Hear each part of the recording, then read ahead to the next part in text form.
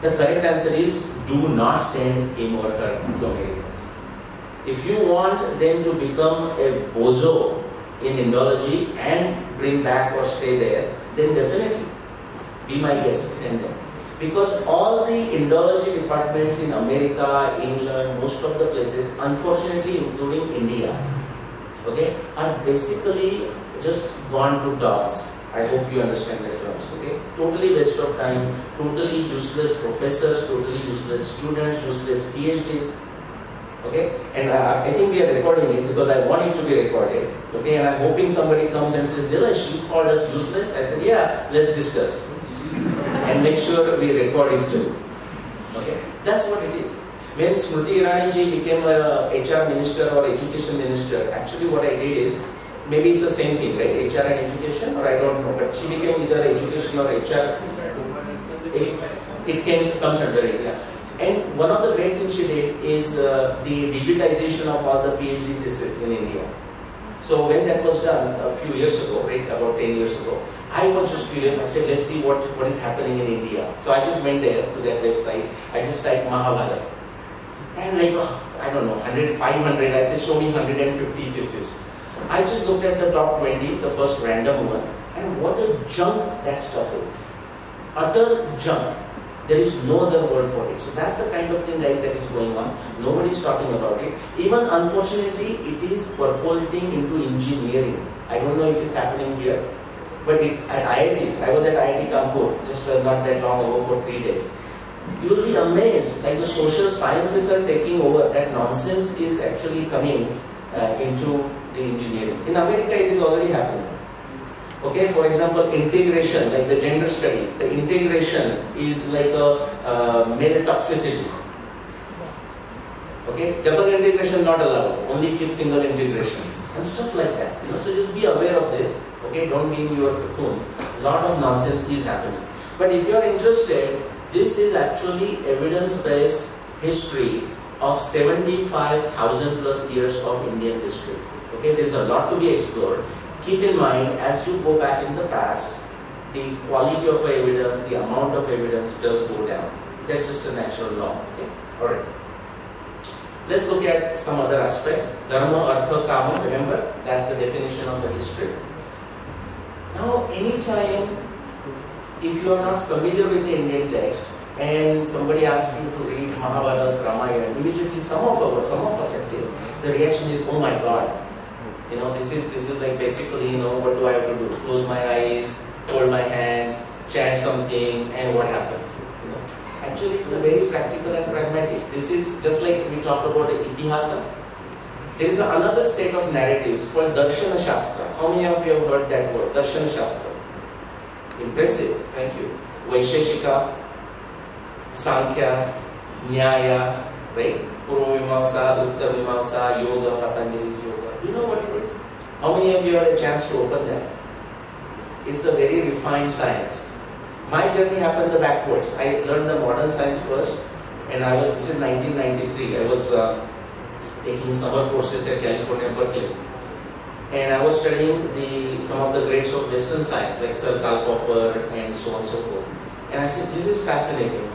And some guy came to me and said, Dilesh, if you find this fascinating, you should learn Nyaya Darshana. And I said, what is that? So don't feel bad if you don't know it. But you know, and so first time I read it, I said, I don't even understand what this is.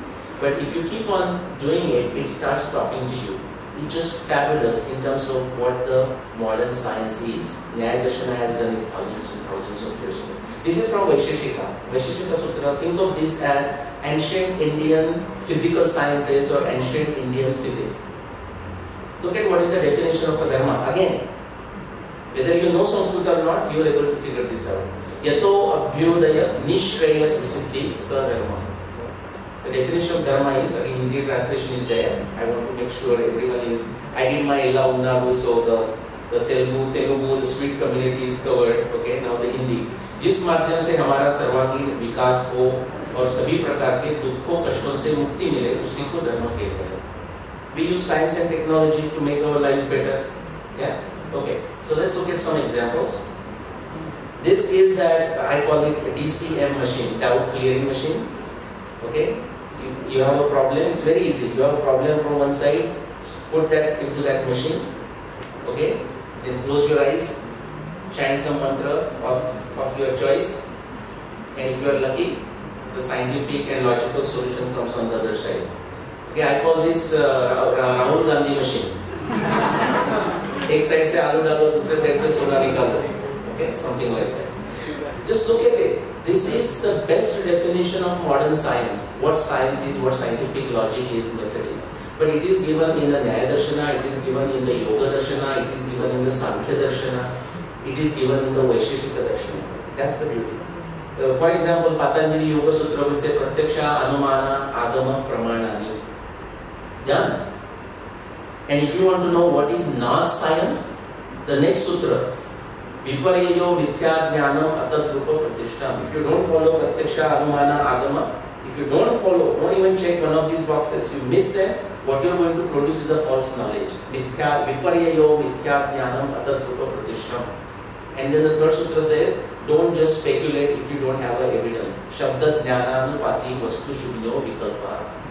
You are speculating something, you are just stating your opinion, but there is no evidence to back it up. You are creating confusion, illusion for yourself and for others. That's how the language is. If you go to Nyaya Darshana, not to confuse with the courts, by the way. The Nyaya is in the sense of a logic. Of course, the court is supposed to use logic. Okay? What does it say? Look at the words there. Pratyaksha, Anumana, Upamana, Shabda, Pramanani. That is the method of science. What science says is a triangulation of explanation, prediction, testing in the context of a theory, in the context of a background knowledge. Exactly the same thing, we are just using different languages. Okay, let's take some practical examples. So we talked about Dharma, Artha, Kama, prosperity, Yato, Abhyudaya, Nishreyasa, Siddhi, Sarvama, Abhyudaya, the prosperity. Have you seen this graph before?